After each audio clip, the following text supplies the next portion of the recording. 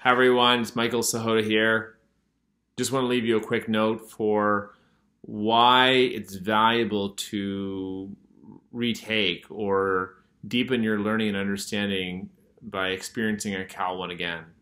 I guess the news headline here is just that it's not the same CAL1 as you took before.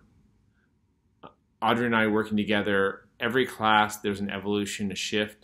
There's a deeper understanding, a deeper weave of the information coming in, so that what we call a modern CAL1 is much more powerful, much deeper, much more insightful, leading to a deeper unlock than historical ones, older ones.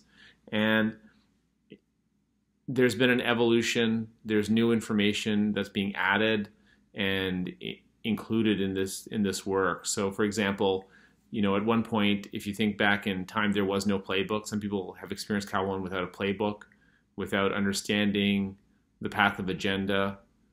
So, even the recent addition of adding in the pre-step of, do you have a healthy relationship? So there's this very deep evolution. It's hard to express fully in words just from a content perspective, but there's a much deeper understanding of what it really takes to show up in ways that will lead to the shifts that we're hoping to create with our organizational systems. Now, it's not just the content, it's not just the information's changed. I'm in a different place. Audrey's in a different place. We're continuing to invest in our own leadership journey to model a way of being, a way of showing up that can lead to shifts in others.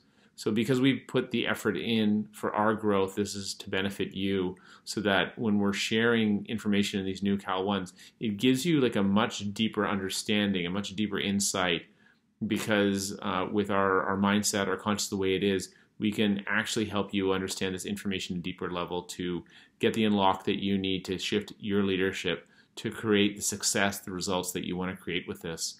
So we certainly encourage you to come back again. We have a discount for all of our graduates. You get 50% off a full ticket price, because we want to make sure that you have every opportunity to use the latest information to create success.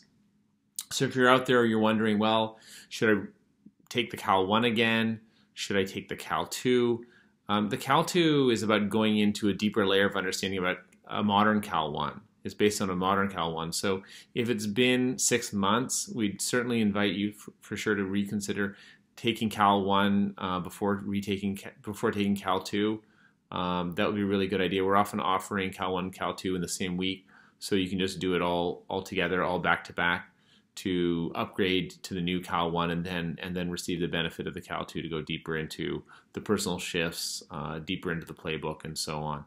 So I just wanted to share that with you. I'm taking the time to do this because Audrey and I are very concerned with your success. We're very concerned with you being able to use this work effectively to create the shifts that you want in yourself, to create the shifts that you want in your organizational systems. So that's why we're going to the effort, the trouble to reach out to you to let you know that this is here for your benefit. It doesn't really particularly help us in any way for you to redo this. This is really just about creating an opportunity for you, having invested in your learning through us, to continue that journey and make the shifts that you need to be fully successful and to unlock your leadership.